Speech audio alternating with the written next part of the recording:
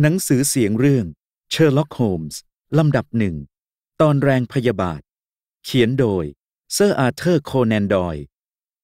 จาก Sherlock Holmes A Study in Scarlet สำนักพิมพ์แพรวสำนักพิมพ์อ่านโดยกันพลสงครามสงวนลิขสิทธิ์โดยบริษัทอมรินทร์พรินติ้งแอนด์พับลิชชิ่งจำกัดมหาชนบับหนึ่ง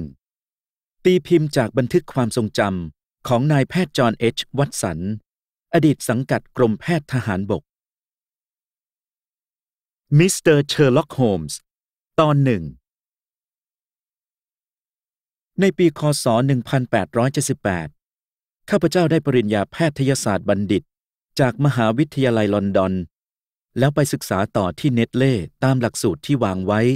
สำหรับศัลยแพทย์ในกองทพบกครั้นจบการศึกษาณที่นั้นข้าพเจ้าก็ได้รับการบรรจุเป็นศัลยแพทย์ผู้ช่วยประจำกรมทหารราบเบานอร์ทัมเบอร์แลนด์ที่ 5 ตามความผูกพันในเวลานั้นกรมทหารตั้งอยู่ในอินเดียกว่าข้าพเจ้าจะไปสมทบได้สงครามอัฟกานิสถานครั้งที่2ก็ชิงเกิดขึ้นเสียก่อนเมื่อไปถึงบอมเบย์ข้าพเจ้าได้รับแจ้งว่ากองทหารของข้าพเจ้าได้รุดผ่านทะลุช่องเขาเข้าไปในดินแดนของข้าศึกเป็นระยะทางไกลโขแล้วข้าพเจ้าจึงตามไปพร้อมด้วยนายทหารคนอื่นๆอีกหลายคนที่ตกอยู่ในฐานะเดียวกันและพากันดั้นด้นไปถึงเมืองกันดารโดยสวัสดิภาพจนได้ข้าพเจ้าได้พบกองทหารของข้าพเจ้าณที่นั้นและเข้าประจำหน้าที่ใหม่ของข้าพเจ้าทันทีศึกครั้งนั้นยังผลให้หลายคนได้รับเกียรติยศและการเลื่อนชั้นแต่สำหรับข้าพเจ้ามันกลับบันดาลแต่ความเคราะห์ร้ายและภัยพิบัติให้ข้าพเจ้าถูกย้ายสังกัดจากกองทหารของข้าพเจ้าไปประจำกองเบิร์กเชอร์และได้ร่วมปฏิบัติราชการในการรบอย่างฉกาจฉกันที่ไมวันณที่นั้นข้าพเจ้าถูกลูกปืนจีเซลที่ไหล่นัดหนึ่งตัดเส้นโลหิตใหญ่ใต้ไหปลาร้ากระดูกแตกถ้าไม่ใช่เพราะความภักดีและอาจหาญของเมเรทหารคนสนิทของข้าพเจ้าแล้ว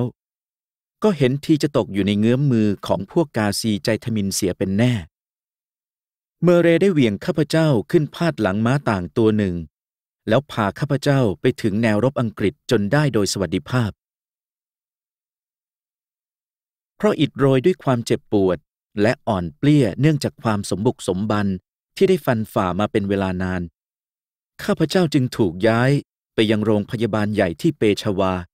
พร้อมด้วยผู้ที่ได้รับบาดเจ็บอีกเป็นจำนวนมากณที่นี้ข้าพเจ้าได้พักฟื้นและกระชุ่มกระชวยขึ้นมากจนลุกขึ้นเดินเหินไปมาได้ในห้องพยาบาลได้ซ้ำยังเลยออกไปพึ่งแดดอ่อนๆที่ระเบียงได้อีกด้วยก็พอดีเกิดเป็นไข้รากศาสตร์เป็นสิ่งอุบาทอยู่ในบรรดาสมบัติเมืองอินเดียของเรานั่นแหละ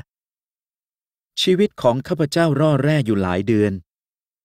ครั้นเมื่อพ้นอันตรายและค่อยทุเลาขึ้นแล้วในที่สุดคณะแพทย์เห็นว่าข้าพเจ้าอ่อนแอปวกเปียกเต็มทีจึงตกลงให้ส่งข้าพเจ้ากลับประเทศอังกฤษทันทีด้วยเหตุนี้ข้าพเจ้าจึงถูกส่งลงเรือลำเลียงโอรอนติสมาถึงชานเขื่อนท่าปอร์ตสมัธใน1 เดือนต่อมาพร้อมด้วยสุขภาพอันทรุดโทรมอย่างไม่มีวันฟื้นคืนเดิมได้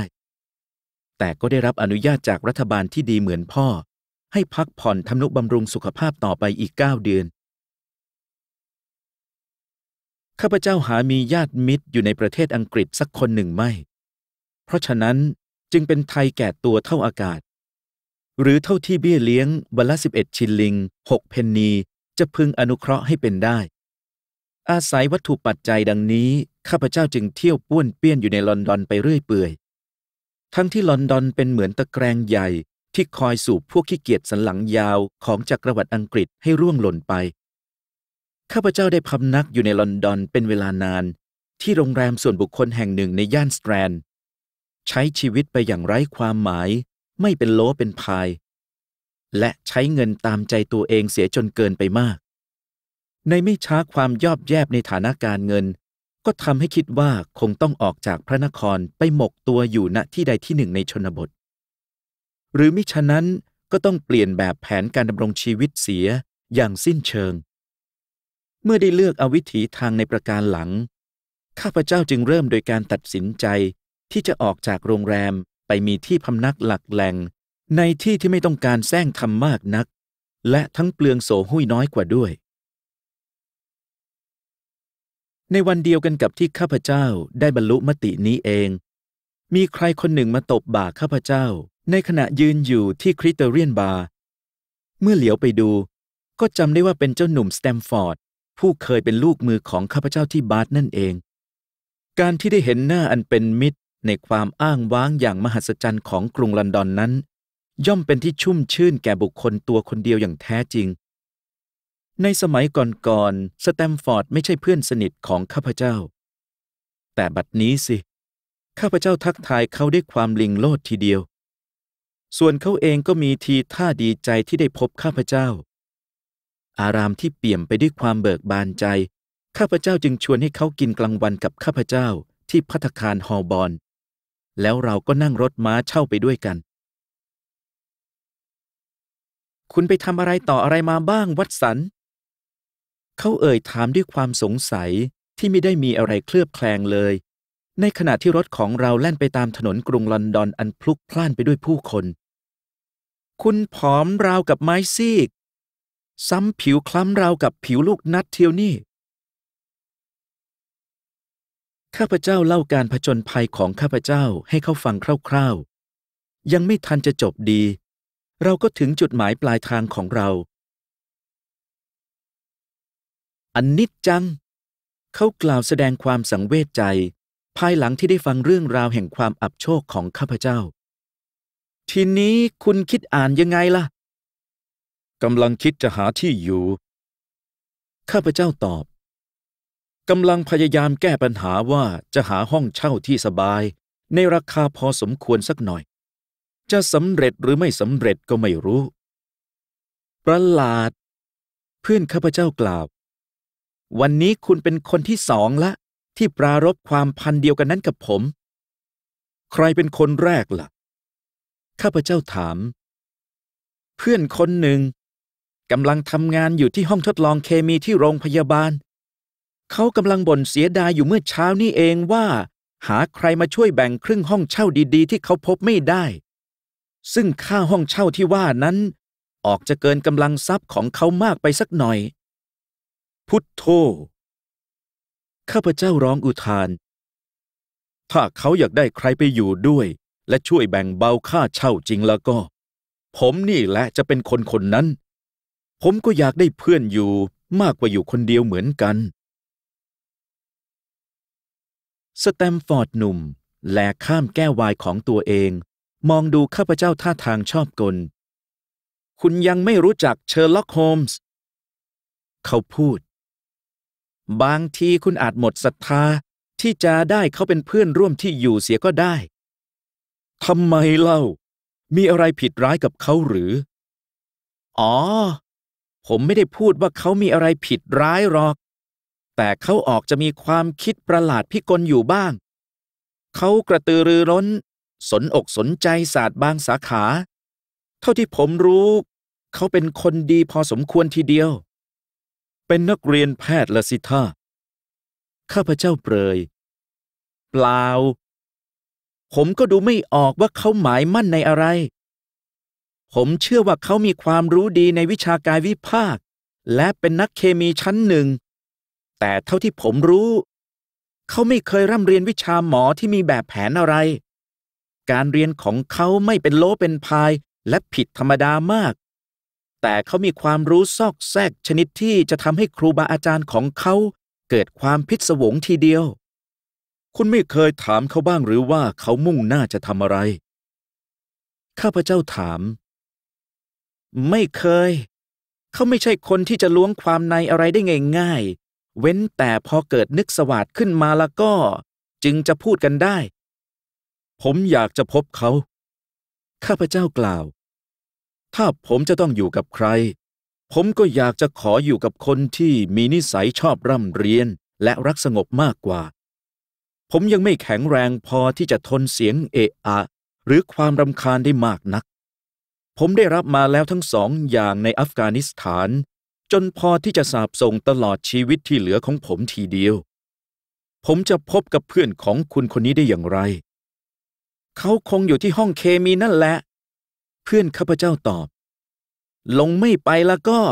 เป็นไม่ไปตั้งอาทิตย์ลงอยู่ก็อยู่ได้ตั้งแต่เช้าจนค่ำทีเดียวเสร็จอาหารกลางวันนี้แล้วเราจะนั่งรถไปที่นั่นด้วยกันก็ได้ถ้าคุณประสงค์แน่นอนข้าพเจ้าตอบแล้วการสนทนาของเราก็หันไปในเรื่องอื่นๆในระหว่างที่จะไปยังโรงพยาบาลภายหลังที่ออกจากภัตตาคารฮอลบอลแล้วสแตมฟอร์ดได้จรณัยลักษณะเฉพาะเกี่ยวกับสุภาพบุรุษผู้ซึ่งข้าพเจ้าหมายมั่นจะเอาเป็นเพื่อนร่วมที่อยู่อาศัยด้วยนี้อีก2-3 ประการคุณไม่ต้องโทษผมนะถ้าเกิดคุณไปกับเขาไม่ได้เขาพูดผมไม่รู้อะไรเกี่ยวกับเขาอีกหรอกนอกจากการพบปะกับเขาในห้องทดลองเป็นครั้งคราวเท่านั้นคุณเป็นคนริอ่านการจัดการนี้ขึ้นเพราะฉะนั้นคุณต้องไม่ถือว่าผมมีส่วนรับผิดชอบนะถ้าเราไปด้วยกันไม่ได้ก็คงจะแยกจากกันได้ง่ายๆหรอกนะข้าพเจ้าตอบว่าแต่นี่แน่สแตมฟอร์ดข้าพเจ้ากล่าวต่อพลางมองดูสหายของข้าพเจ้าเขม็งผมรู้สึกว่าคุณมีเหตุผลอะไรอยู่ในการที่บอกล้างมือเรื่องนี้หมอคนนี้มีอารมณ์ที่จะเข้าไม่ติดนักเที่ยวหรือว่าอย่างไงอย่ามัวอมพนำในเรื่องนี้อยู่เลยมันไม่ง่ายเลยทีเดียวที่จะระบุสิ่งที่ระบุไม่ได้เขาตอบพลางหัวเราะโฮมส์เคร่งวิชามากไปหน่อยสำหรับรสนิยมของผมมันใกล้จะเป็นความเลือดเย็นทีเดียวผมนึกได้ถึงการที่เขาให้เพื่อนคนหนึ่งสวาปาล์มแอลคาลอยด์จากพืชผักเข้าไปหยิบมือหนึ่งซึ่งก็ไม่ใช่เพราะความใจร้ายหรอกขอให้คุณเข้าใจแต่เป็นเพราะความมีใจจดจ่ออยากจะรู้ผลที่เกิดขึ้นอย่างถูกถ้วนเท่านั้นเองถ้าจะให้ความยุติธรรมแก่เขาแล้วผมคิดว่าถึงเขาเองก็พร้อมที่จะทดลองกับตัวแบบนี้เหมือนกันการปรากฏว่าเขามีความพิศวาสในความรู้ที่ถูกต้องถ่องแท้แน่นอนอยู่ก็ไม่เห็นเสียหายอะไรนี่ครับแต่อาจเลยเถิดไปก็ได้พูดถึงตอนที่เขาเอาไม้ตีศพในห้องชำแหละแล้วมันออกจะดูพิกลอยู่แน่ๆตีศพหรือครับเพื่อจะตรวจสอบว่าจะทำให้เกิดความฟกช้ำได้เพียงไหนเมื่อตายแล้วผมได้เห็นมากับตาเองทีเดียวแต่ถึงกระนั้นคุณก็บอกว่าเขาไม่ใช่นักเรียนแพทย์งั้นหรือไม่ใช่สวรรค์นั่นแหละที่รู้ว่าการเรียนของเขามีความมุ่งหมายอย่างไรแต่ถึงที่แล้วละคุณพิจารณาเรื่องของเขาเองเถอะในขณะที่เขาพูดเราได้เลี้ยวเข้าซอกทางแคบๆและผ่านเข้าไปทางประตูข้างซึ่งเปิดออกให้เข้าไปสู่ปีกหนึ่งของโรงพยาบาลใหญ่ข้าพเจ้าคุ้นกับสถานที่นั้นดีจึงไม่ต้องอาศัยมัคคุเทศก์เลยในขณะที่เราขึ้นบันไดหินทั้งปื้นไปสู่เฉลียงยาวล้วนแล้วไปด้วยผนังสีขาวและประตูสีมอสลับกันใกล้กับปลายสุดมีทางซุ้มเพดานต่ำแยกจากเฉลียงนำไปสู่ห้องทดลองเคมีอย่าลืมกด Subscribe ติดตามและกดกระดิ่งแจ้งเตือนเพื่อที่คุณจะได้ไม่พลาดคลิปใหม่ๆจากทางอมรินทร์บุ๊กส์